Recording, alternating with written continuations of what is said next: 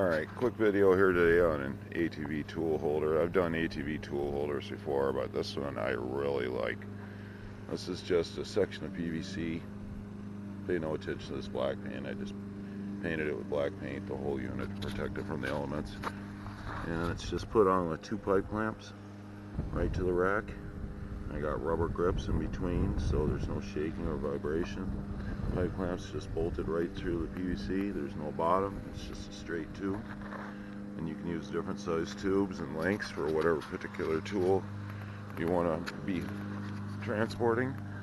And this particular one is a hammer. And there it is.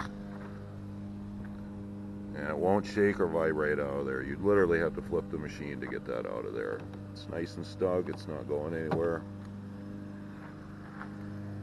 Give you a good close up there. Alright, I hope you enjoyed my video. Thanks for watching. Please subscribe.